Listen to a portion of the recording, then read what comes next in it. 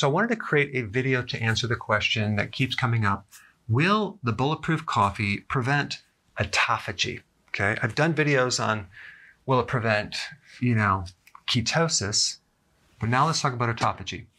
Autophagy is an amazing state. When you go into fasting mode, your body starts repairing. You start recycling the damaged proteins and the microbes in the body and the viruses and the candida. Starts cleaning up all this stuff.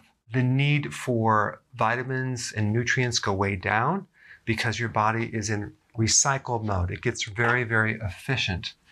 Our bodies were designed tens of thousands of years ago to not eat very frequently. So we have this great survival skill that helps us in many different ways. So it's like a self-cleaning oven, so to speak, in your cells. So what will stop autophagy? Glucose is right at the top of the list. Protein, cortisol. How do you get this? From stress, okay? Stress will shut that down like that. Not that you've ever experienced stress, but you probably know people who have. Eating will stop autophagy, okay? So we really want to do fasting, low stress, and then not consume these. Fat has the least effect on insulin, so that's exciting. So let's say, for example, you're doing bulletproof coffee where you're adding some coconut oil or MCT oil or even butter, and you're doing like a lot of it, okay, where there's like, 300-400 calories. Yeah, well, that's going to stop your autophagy. Absolutely, it's going to block it. But if you're doing a small amount, let's say 1 tablespoon of butter or 1 tablespoon of MCT oil, it may inhibit autophagy for a little bit, but I don't think it's going to be that significant. Now, if you do half and half, it does have 1% carbohydrate and less than 1% protein. So now we're getting into carbs, but these have no carbs, okay? So maybe you just do a very, very small amount of this, and that might be the ideal situation. But to get into autophagy really depends on several things. The amount of calories that you're consuming, which we just talked about, the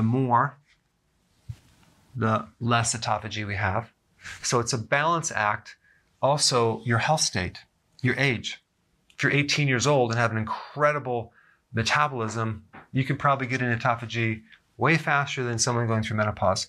But let's say you have a diabetic and you're on medication, well, that's going to inhibit your autophagy too. So it really depended too on your health state. The worse your health is, the more strict that you need to be with these things. The healthier you are, the more you can get away with this, okay? The faster the metabolism, the more you can get away with this. Okay, let's say, for example, you exercise. Well, that will help you get into autophagy because that's one of the triggers. So, because you're actually creating this stress on top, you're not eating, so you're going to create more autophagy. As long as you recover, because we don't want to increase too much cortisol from the excessive stress that you just created. Also, there's another factor of how long you're fasting. Let's say, for example, you're doing 1 meal a day. Well, that's great because you're going to have a lot of hours to get into autophagy, right? I would imagine you get into a really good autophagy right around 18 hours. It could be 16 hours. Could be a little bit later. It really depends on, they don't really know exactly, but I'm just using that as a good ballpark number, 18 hours of fasting, okay?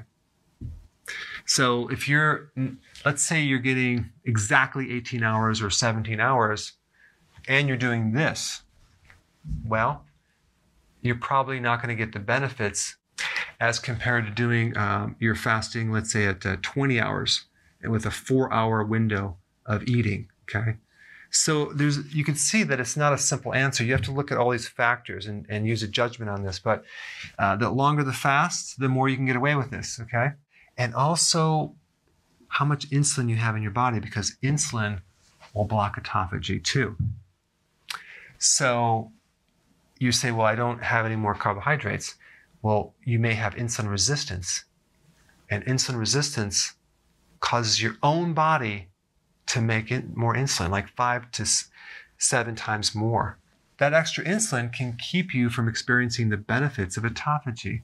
And this is why the autophagy benefits, even living longer and better skin and anti-aging, occur more over time of doing a healthy keto and intermittent fasting plan, because you're building on this. Your body's becoming more efficient. Your insulin is coming way down.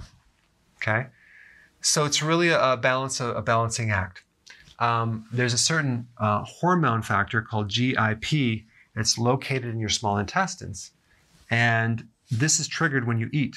So it amplifies the effects of insulin. So it's not just a matter of avoiding carbs. It's a matter of also keeping your calories really low. Okay, but I would imagine if you're in pretty good shape and you just do a small amount of one of these in your coffee, I don't think it's going to be a big problem. Okay, but you have to test it out and see if you're getting the benefits, that you're better skin, feeling younger, the cognitive improvements. And by the way, as a side note, and I'm going to do a separate video on this, vitamin D will help you get into autophagy more. So sun is really good too. So if we combine sun with exercise, with fasting, it'll improve your potential for autophagy benefits. All right, so I think I covered all the points, and I will see you in the next video. So if you're enjoying this content, go ahead and share it with someone that could really benefit from it.